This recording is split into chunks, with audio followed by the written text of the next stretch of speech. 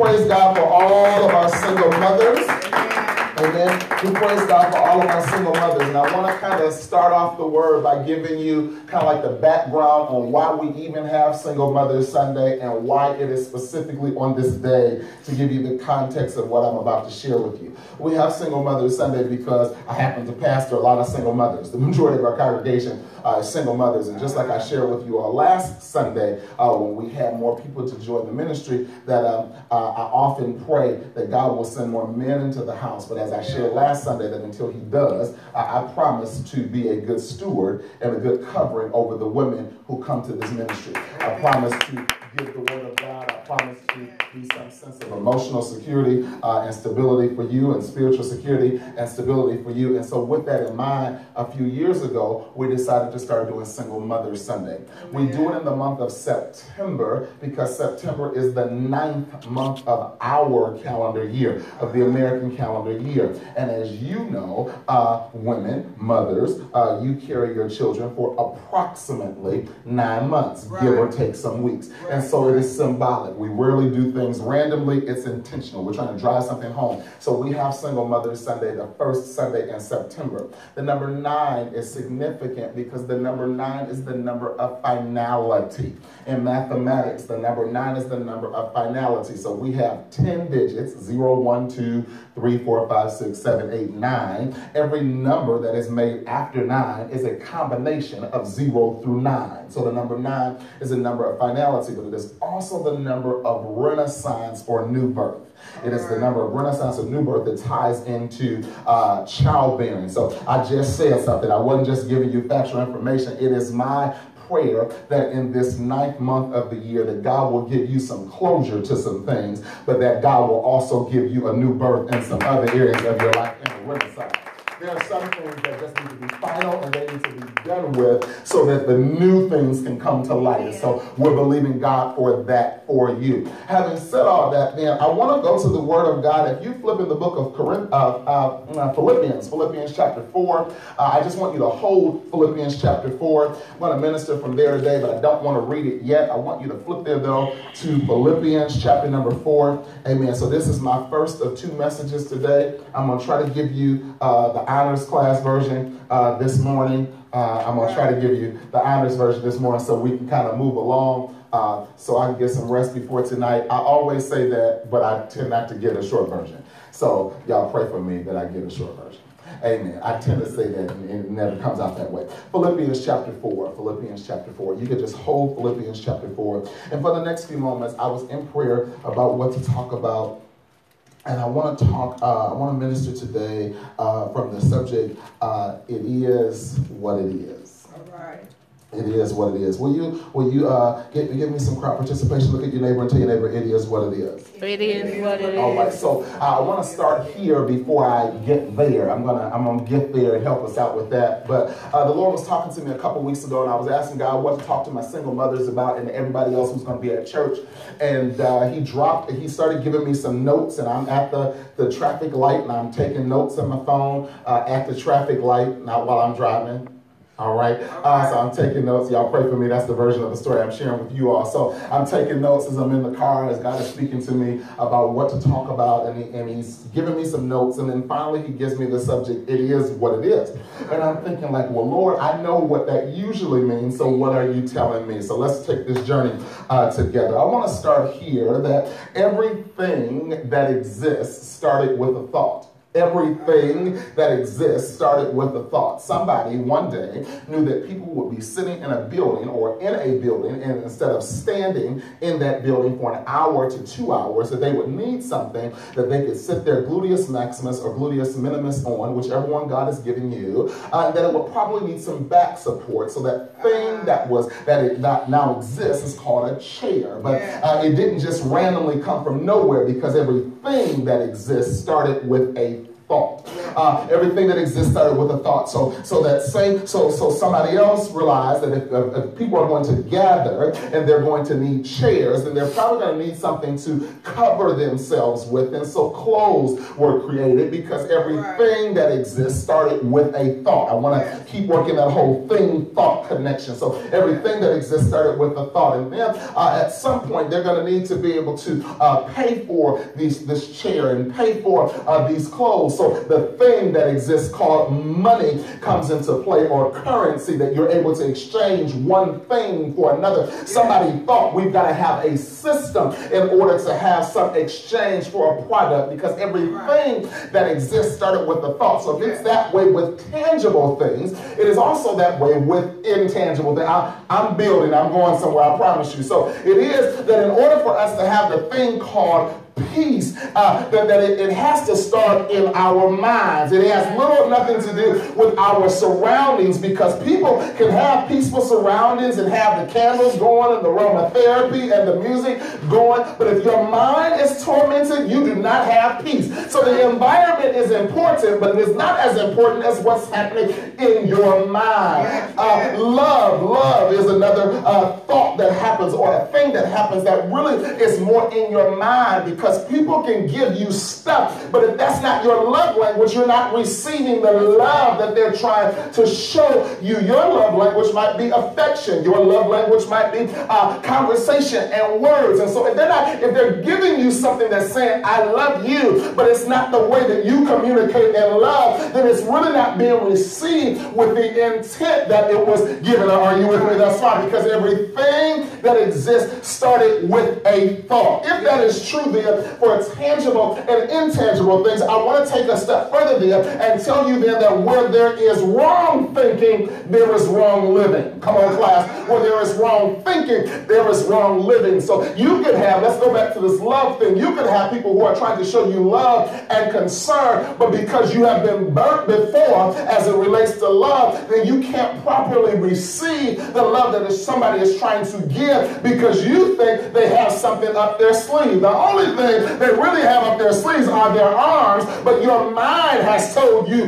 love has always come with a catch for me. Oh God, love has always come with a catch for me, and if love has always come with a catch for you, then it's hard to just receive it freely. So where there is wrong thinking, there is wrong living. The Apostle Paul helps us out here in Philippians chapter 4. You're there. Philippians chapter 4.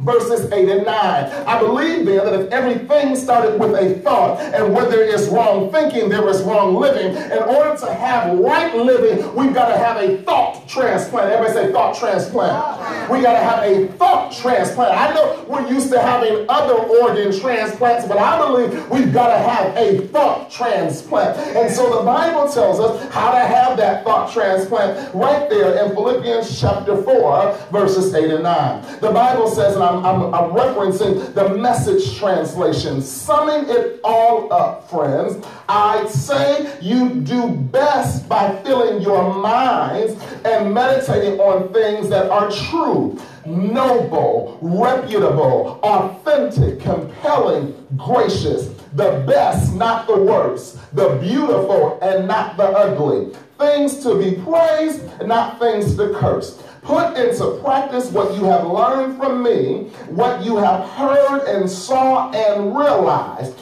Do that, and God, who makes everything work together, will work you into his most excellent harmonies. I love that translation. He works things together. Consider the word in here. He works things together in its most excellent and to his most excellent harmonies, which gives a musical context or abstract thought. It gives a musical abstract thought, and I kind of thought of a symphony. I kind of thought of God being the master conductor, and as the master conductor, he knows when the percussion section is is supposed to come in your life. And he knows about the rumbles that will come in before you ever get to him. He also knows when the woodwinds are supposed to come in and lightly play in your life to lighten up the rumbles from the percussion section. But he also knows when you all the way turned up and when to bring the brasses in. But the brasses never clash with the woodwinds and never try to outplay the percussion, because he is the master conductor. He knows when to give certain things rest in your life. He knows when to speed some stuff up. He knows when to slow some things down. And then best of all, he knows when to put things on repeat. Oh, I love God. And he says all you have to do is have a thought transplant. You don't have to regulate it. You ain't got to fix it. You don't have to fix the environment. Leave that to me. Just get your mind right. Because if you have wrong thinking, you have wrong living. He says just get your mind right. That's all you got to do. And leave the conducting to me. Leave the performance to me. I just need you to be a willing participant and to get your mind right. Glory, glory, glory. Pastor Paul shares with us, he says, people, you gotta have a thought transplant. So you gotta start filling your mind with stuff that's true. Start filling your mind with stuff that is noble, what's reputable, what's authentic, what is compelling, what's gracious. The part I like is you gotta start believing for the best and not the worst. Amen. You got to start looking for the beautiful and not the ugly, because we can always point out what's wrong. You got to start looking for things that are right. That's basically what the scripture is saying. You got to think of things to praise and not things to curse. Because once we find out things that are wrong, if we spend our time talking about how they're wrong, they're not ever going to get better for us continuing to say how they're wrong. So he said, you got to have a thought transplant. Transplant, you gotta have a thought transplant. So let me give some contemporary context to this so I can get where I want to go. So it is what it is a statement that I'm sure that if I did an informal poll in the room, about 80% of the people have made that statement at some point in your life.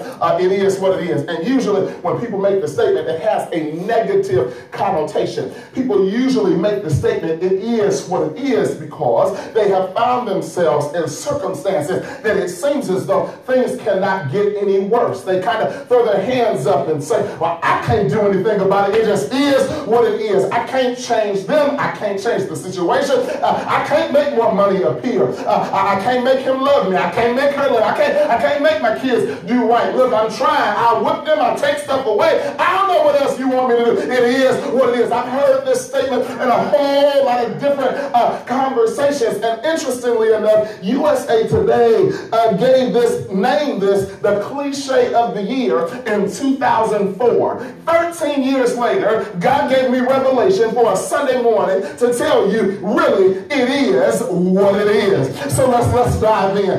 If you scroll down a few verses, Philippians chapter 4, verses 11 through 13, that's really where I wanted to go. And God's going to talk to us from there, and I'm going to get out of your way. Bible says in Philippians chapter 4, verses 11 through 13, all right, we about to go a little bit deeper now. I'm doing pretty well in 10 minutes. So Bible says, King James Version text, not that I speak in respect of want, for I have learned in whatever state I am therewith to be content. I know how to be abased, and I know how to abound everywhere, and in all things I am instructed both to be full and to be hungry, both to abound and to suffer need. Verse 13, I can do all things through Christ, which strengtheneth me. I want to read those verses from the Message translation because they read a little better and a little clearer. The Bible says, actually, I don't have a sense of needing anything personally. This is Paul talking. I really don't need anything personally right now. I've learned by now to be quite content, whatever my circumstances. Paul said, I've just learned to say, it is what it is, but he kind of gives it a different spin. He said, I've learned to be quite content, whatever my circumstances. I'm just as happy with little as with much, and with much as with little. He says, I found the recipe for being happy, whether full or hungry. I love this. I'm going to share with you the recipe today. He said, I found the recipe for being happy, whether full or hungry, hands full or hands empty. Whatever I have, wherever I am, I can make it through anything. Somebody say anything. I can make it through anything in the one who makes me who I am. He says, I know my conclusion is it is what it is also, but I've learned to my saying it is not I'm throwing my hands up and I'm done, but I basically learned to be content. Somebody shout content. Content. So let's talk about contentment just for a moment to give context, because everything that you're in, you're not excited about what you're in. Can I just talk to you? You're not always excited about the situations that you're in. You're not excited about the fact that you have more month than you have money. Nobody is excited about that. You're not excited about giving your whole life to somebody and that person has decided that they wanted to start another life or do them, when at first y'all started off doing us, but now they want to do them. You're not excited about that, because if you had told me that up front, maybe I would have made some different decisions. I get it. You're not excited about that. You're not excited about the fact that you got to take somebody to court to help you to make them pay child support, whereas that night that you made the child, you couldn't get them off you, but now, come on class, it's just us talking, but now you got to force him to pay child support and to support what he contributed to bring it into the world. I can say that because I am the product of a single parent household. I'm very vulnerable and transparent on this particular Sunday, because there are some circumstances that you will find yourself in. Man, I just talk about me for a moment. I don't want you to be offended, but I wasn't born on the right side of the tracks according to society. As a matter of fact, I don't even remember tracks being by my house when I was born. So I know I wasn't born on the right side of the tracks. I was not that was not my story. It was not my story that I was born into a two-parent household. As a matter of fact, to this day, my mother and my father have never lived in the same house at the same time. I'm blessed to while I was alive. I'm blessed to pastor both of them now, but that was not my story. But it took for me to grow up to get to a point of contentment to say, you know what? It is what it is. It's not that it's been wasted, but Lord, I've learned just to be satisfied and to put my mind at ease where I am, because everything is still all right. Would my life have been different? Maybe so. I don't know. But where I am now, I'm going to do what I can do with what I can do. That's all I can do. I'm not going to be upset. I'm not going to be bitter. I'm not going to be mad. I'm not going to have my whole life on hold. I'm not going to blame somebody else for where I am. At some point, that it is what it is has to move from a state of hopelessness to just take it easy. Easy like Sunday morning. So it is. It is what it is. I know Paul tells us, he says, I found a recipe. The first thing I got to tell you is I got to teach you about being content. Let me give you a definition of content just for a moment. Contentment is a state of satisfaction. Contentment is a state of satisfaction, or it's ease of mind. Now you gotta catch this, because it is what it is, and the negative connotation means it's a state of hopelessness. You throw your hands up and you're frustrated and you can't do anything else about it anyway. So you figure that if you shout loud enough and you stop loudly enough and you get frustrated loudly enough and you get all those words out your system that you want to get out, that you'll feel better. You might feel better, but it doesn't make the situation better. Amen. So when you're done crying, you still gotta, as I preached last year, Single Mother Sunday, you gotta deal with it. So the Apostle Paul says, I gotta teach you about contentment, and I want you to know it's a state of satisfaction, or it means to have an ease of mind, or a definition that God gave me, it is to be simply and strategically satisfied. Or contentment. I'm gonna work that one in a moment. It means to be simply and strategically satisfied. Catch this. Where there is no contentment, there are usually several things. One, there is contention. Everybody say contention. Contention. Where there's no contentment, there is usually contention. So what is contention? People are always arguing and quarreling. Okay, let's walk lightly through here, Nelson, because there are more of them than there are of you. So where there's no contentment, where there is no satisfaction, where there is no ease of mind, you're all over the place. And when you're all over the place, we gonna catch it.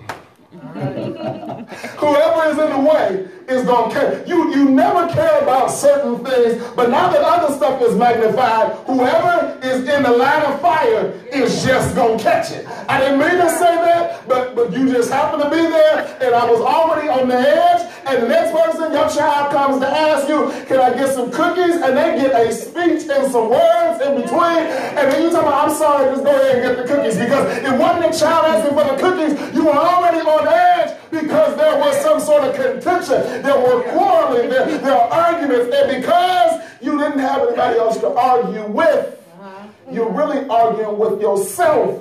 And their requests happen to butt into your conversation. So before you and yourself were able to come, I'm going to help you with that. Before you and yourself were able to come into agreement, your child butted into it. They just wanted a cookie. Because you're not mad at the child. You're not mad at the child. You're mad.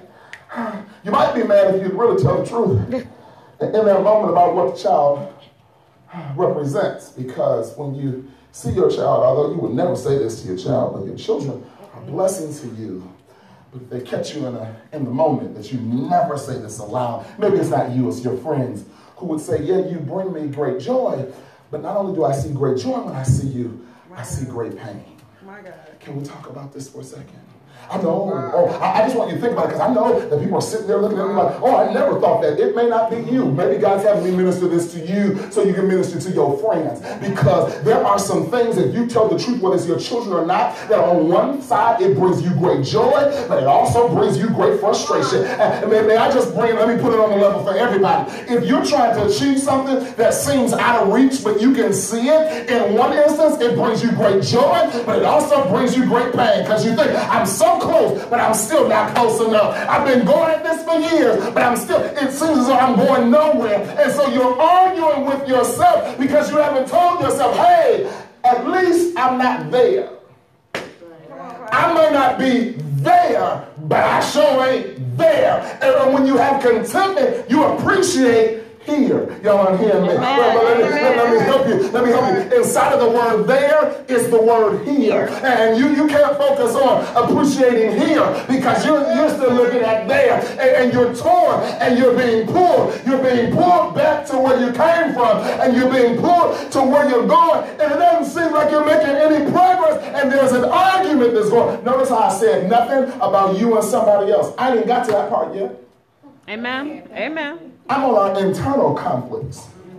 Stuff that you smile to everybody else, but you got some conversations going on in your head. Like about 7 of them are talking at the same time, and you can't hear any of them.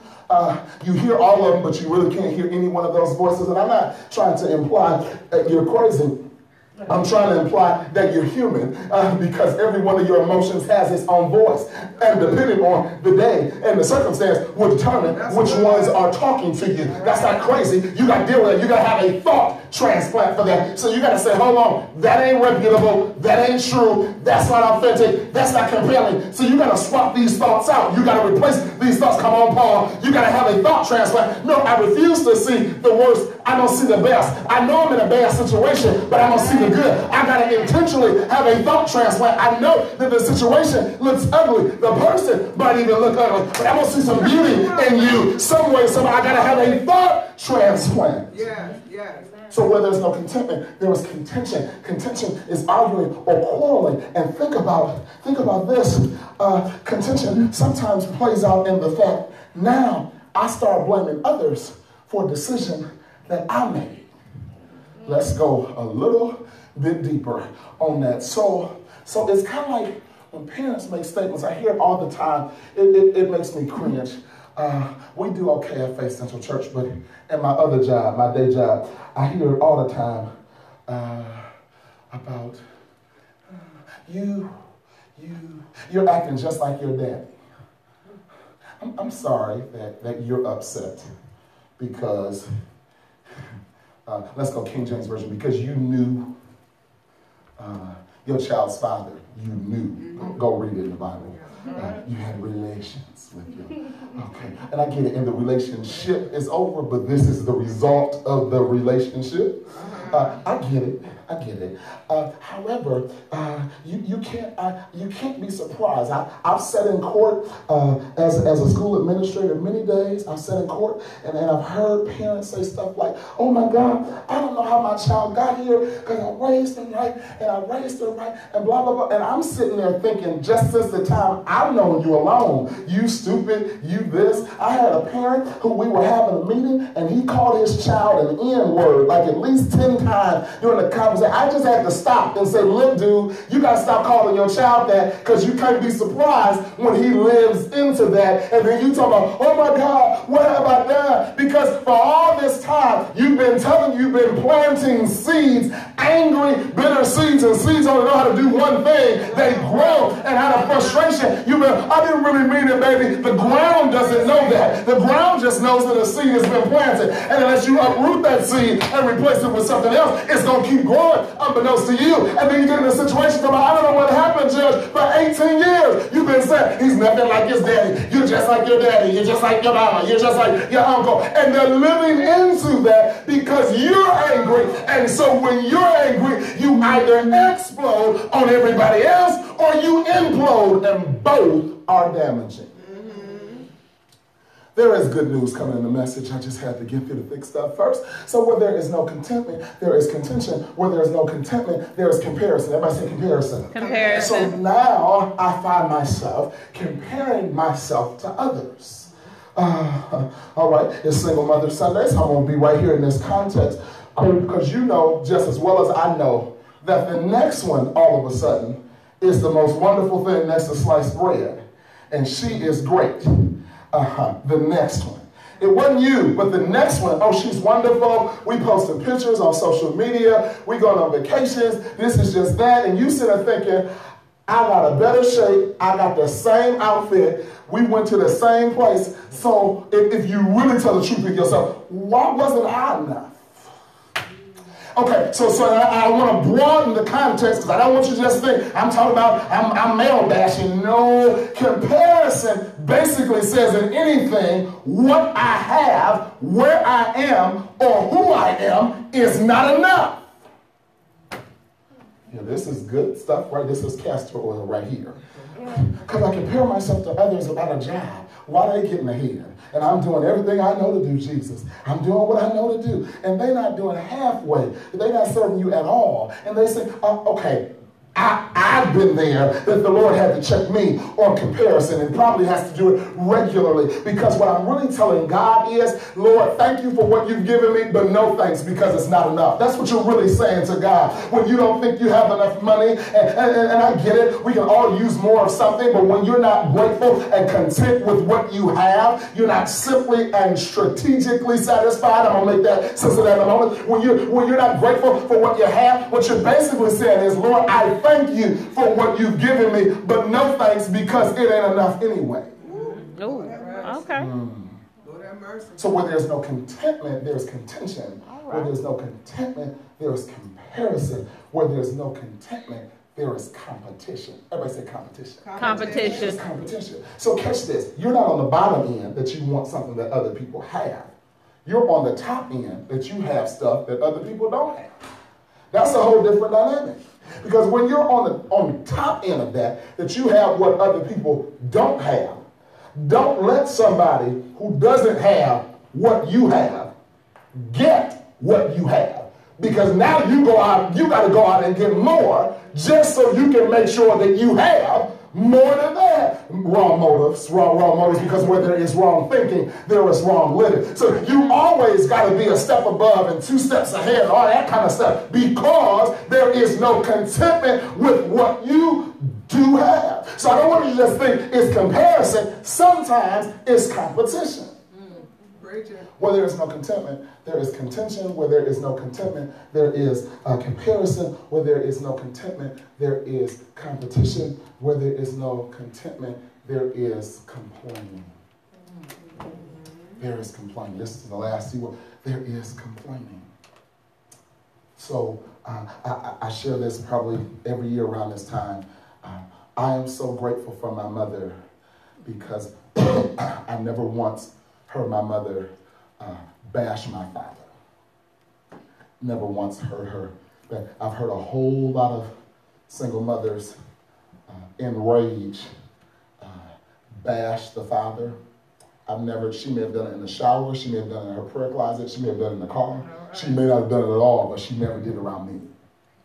She never did it around me. And I didn't get permission for this from her, but I tell the story every year so she can get me out to church. She's still mine. But one of the things that I'm so passionate about this particular Sunday is that I did not get to, can I tell that story? I don't know what you're going to say, son. Go ahead. I'm out here now. But I tell the story every year because it's a part of, I'm not trying to hide it. It's a part of my reality. So while people consider abortion to be an option, I know it's going to get a little tight and nervous in here. I'm not advocating one or the other because I don't know people's circumstances. I can only talk about mine. And I'm going to throw mine out here and put some word with it and let y'all go home and do what you want to do. So for me, I found out around 15, 16, something like that, that my mom was married. My father was married when he got with my mom to have me. And so imagine the frustration that is in my mind. I'm mad at my mama, who I love to pieces. I'm mad at my father because you manipulated her, you deceived her. I'm mad at my mama because you're supposed to be saved, the Holy Ghost filled, water baptized. I'm mad. I'm mad. This is me. Y'all pray for me. I got the mic today. I'm mad. And so I remember, though, I didn't say much. I was mad, but I was still respectful. Tina got a backhand for real though, so I was mad, but I was respectful. And I remember the Lord. I was on my way. My mom was taking me to get some money from my father so I could go on a church convention. And so I don't know how it even came up in conversation, but it came up. Oh, and I was heated. And I almost wanted to leave the money. I wasn't crazy, though. I was mad, but I wasn't crazy. So I was still going to the convention. I was mad, but I wasn't crazy. So I'm mad. But I remember the Lord talking to me even as a young man, and he started helping me. And he helped me with my mom first before he helped me with my dad. He said, hold on, you got to understand several things about your mom during this time. One, she was not in the church. 2, she wasn't living for me. 3, she didn't have all of that information up front. And even if she did, since that time, she's been washed in the blood of the Lamb and forgiven. So he went to check me hard, like, who are you, 16-year-old? You ain't down on nobody's cross for anybody's sin. I remember this very vividly. He started walking me through all of this bitterness that I did not even know was there because I did not know the circumstances. And isn't it amazing that when you find out something, how it's so easy to start complaining and start talking about, well, if it were me, I would have never gotten myself into this situation. It's for all of us who sit on the outside of the story, having no idea of what's going on the inside of the story, and we're finger pointing. I'm using my story, but you can apply it to yourself and other areas in your life where you're finger pointing, and if it were me, I would have done this, and I wouldn't have done that, and I would have never gotten myself into that situation. You have no idea what situations you will find yourselves in, given the right situation, given the thing that you do like. I ain't talking about the stuff you don't like. It's easy to resist. I'm talking about the stuff you do like. Go ahead. All right. You have no idea. And so the Lord talked to me about healing my heart. And it's funny about forgiving my mom, which is funny to me as I've gotten older, because she ain't owe me forgiveness. Right. No, really, for real. That's the thing that really kind of checked me. I'm like, Lord's like, you asking her for forgiveness. I'm sorry. What did she do to you? That's right. Amen. She had you. She provided for you. She's raised you. She's covered you. I remember being homeless. The Lord made sure we were homeless legally by not having a permanent address. Still never slept outside under the elements. Maybe in a car once. I can't remember. But we always were provided. What are you upset about? She did what it was that she was supposed to. What are you upset? What have you done for her? That's right. This is my conversation with the Lord, and he's checking me. That was an easier one than my father. So, Lord, he had to work on me for a while with him. So it took about 2 years for me. It took more than 2 years. It took about 6 years or so for God to bring me to myself. And I remember right before I graduated from Morehouse College. I was in my dorm room one Friday night. I remember it clearly because I had a car and I had some money and it was nice weather, and I'm in my dorm room on a Friday night. Y'all pray for me. So I'm there and the Lord's talking to me, and I'm about to graduate, and I started talking to the Lord about things that I want to do when I cross the stage, and he told me we got to deal with some family matters first. I'm trying to help some people who are trying to go to the next dimension, but there's some things you haven't dealt with that you can't speak in tongues over, you can't dance over, you can't give over, you got to deal with. Come on. Okay, I knew, it's okay. I wanted it to be this kind of type of message today. I'll inspire you tonight. So I had to deal with this stuff. And so I'm like, okay, Lord, well, how do I do it? I'm cool with doing it. I'm not going back and forth with God, because he had already got me together with my mom. So my thinking has changed now. I'm like, how do I do it? I graduated from school. I came home. I told my dad, I said, hey, man, I need to meet with you. Let's go to lunch. He's like, okay. So we went to lunch. And we were downtown Detroit, and we're sitting there, and I'm doing a whole little small talk. Hey, how you doing? How you been? Blah, blah, blah, blah, great, blah, blah, blah. I said, this is why I brought you to lunch. And so we started talking, and from the conversation, this is what the Lord had told me up front. So I knew what to say when I got to the lunch. What he told me is that you can't go back, but you can go on. Do you know how liberating that was for me? That no matter what years have passed, that is a good moment and a good word for you, no matter where you are, whether it's with a significant other, a parent, a friend, a job, what have you, somebody who killed your dog, your hamster, whatever, that you can't go back, but you can go on. So the question then becomes, where do we go from here, and how do we get here, and what does that look like? Amen. We had that conversation, and it totally de-armed him because he shared with me, I didn't know what you were going to say, and I was a little nervous because all your life, I never knew what you thought about me. Wow. This is this man-to-man conversation we're having. I don't know why I'm going here. This is not in my notes, but I'm going to sum it up in a second. So we're having this conversation, and I said, Dad, I appreciate you. I love you. I really, really do. Because my father, although he was absent physically, he was not absent financially. And there is a difference. And I'm not trying to tell you that money can replace time and relationship. I'm not. But there is a difference when somebody is absent altogether versus them just being absent physically or just being absent financially. There is a difference because you can be there physically and be an extra mouth to feed.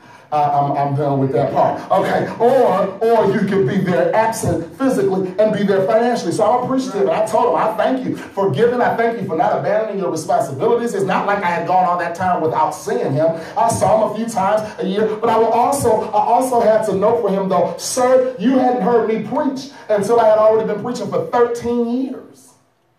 The first sermon you heard of me, I'd already been doing this for 13 years. I'm not upset about it, but I remembered it. You never made it to a basketball game or a baseball game. The one who allowed me to miss church, which was the only time she allowed me to miss church, was that lady right there who made sure I made it to basketball games and baseball games because she tried to keep me and my sister having a normal life as possible. I'm sure I benefited more than Nicole. However, it is what it is. We've gotten over there since that time. However, it is what it is. So we're there and we're having this conversation and I was sharing those things with him and he just went to tell me, he started crying.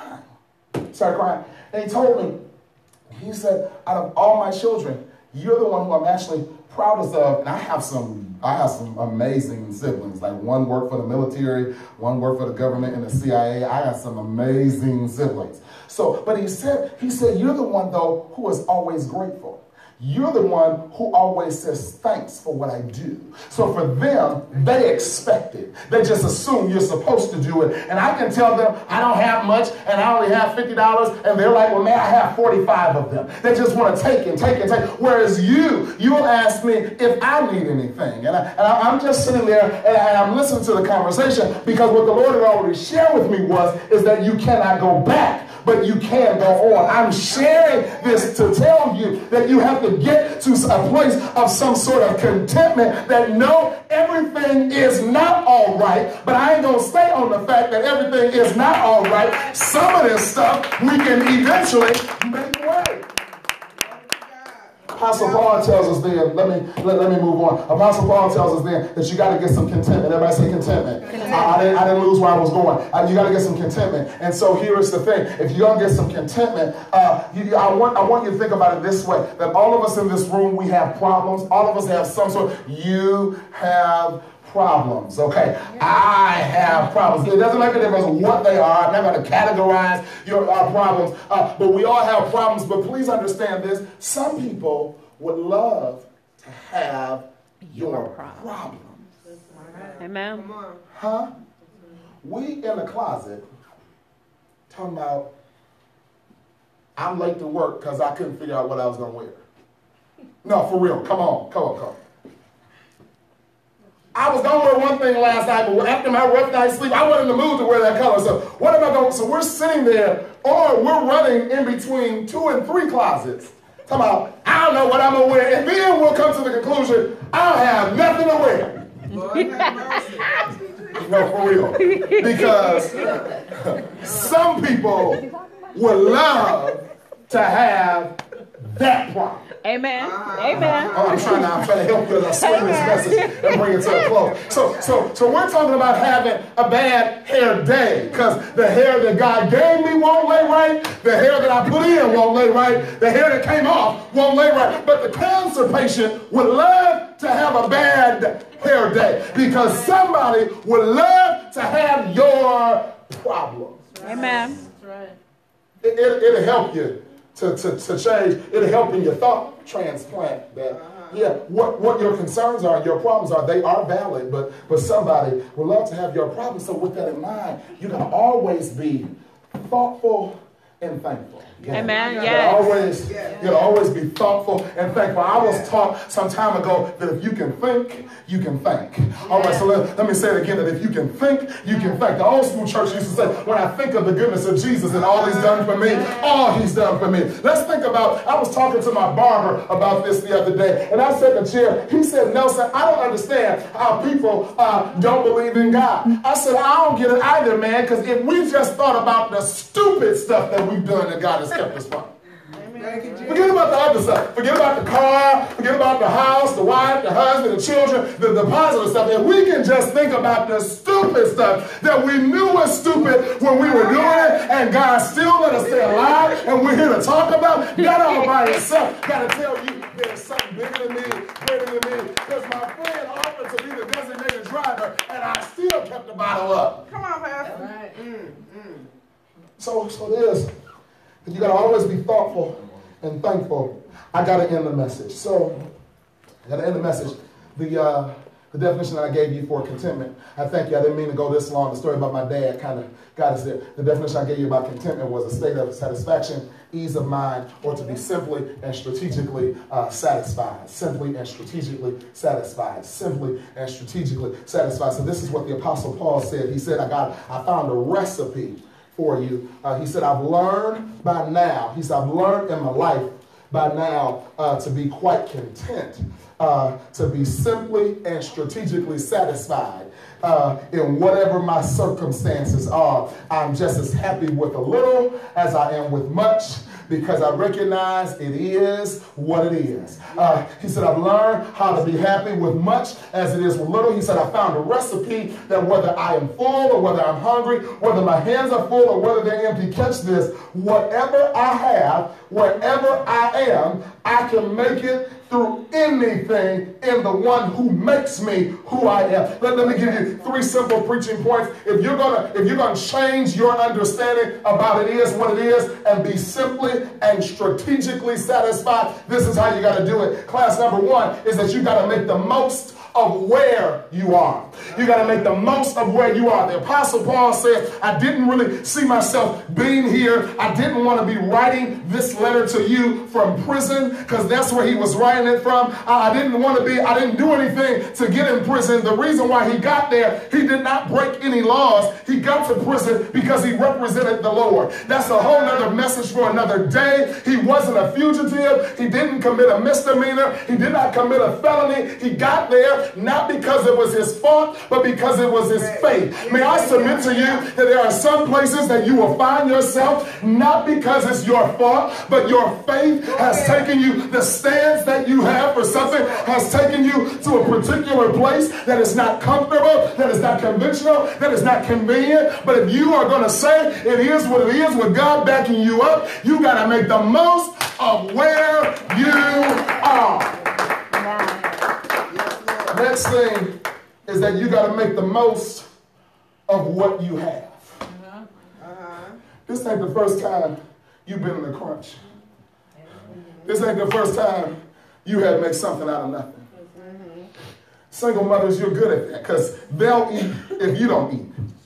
It's interesting, had a professional development the other day with my staff, and it was interesting because it came up that students who, we were talking about this in our mental health professional development, that students who have concerns, students are usually more concerned about their parents not eating than they are about not eating when it comes to hunger and children's hunger. That they're more concerned when they were interviewed, they were more concerned not because of the type of food they had to eat, which wasn't what they wanted, but they were more concerned that their mother didn't have anything to eat while they're sitting there eating, and they're trying to offer it to her while she's offering it back to them. No, baby, you just go ahead and eat, because this ain't the first time we had to make the most of what we have. This is not the first time that we've had to sacrifice. Come on, single mothers and those who love them. This ain't the first time that you wanted more, but you didn't have. This ain't the first time that you had to tell yourself a little is better than having nothing. I'd rather have a little more,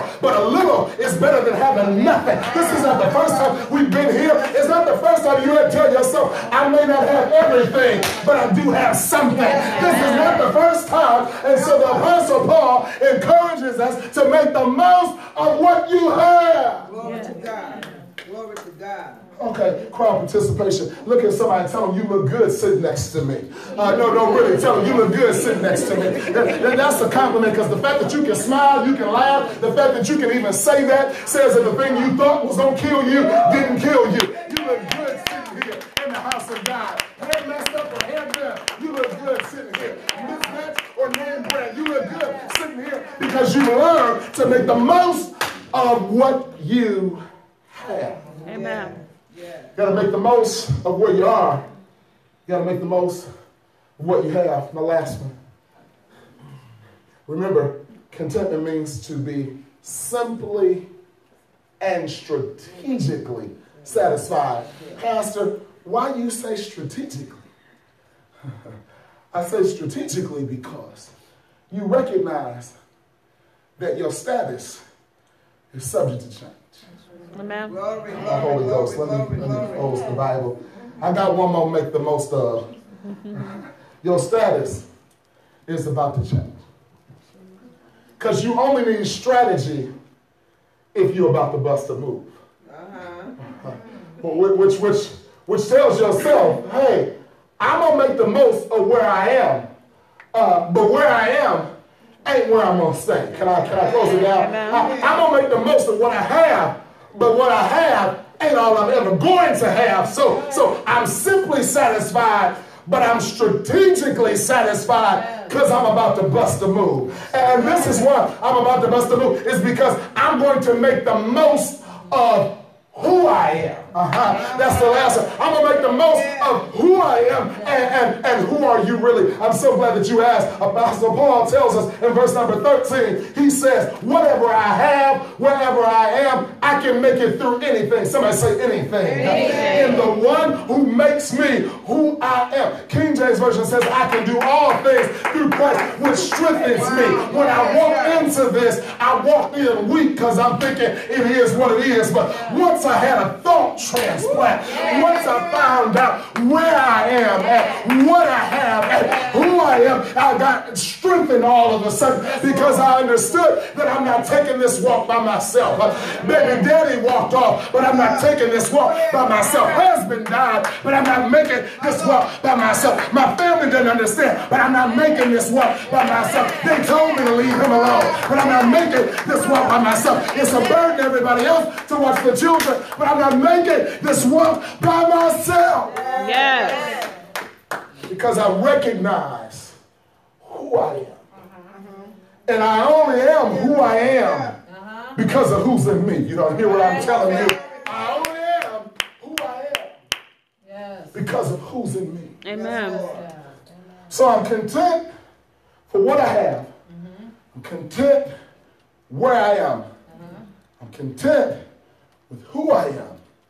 But I understand that my status is about to change. Amen. Yes. So when God moves me somewhere else, I'm going to make the most of where I am. Amen. When he gives me more, I'm going to make the most of what I have. Amen. When he shows more of me to me through him, I'm going to make the most of who I am. And wherever I go, when I throw up my hands the next time and say, it is what it is, it's going to have a different meaning to me. Amen. Everybody stand.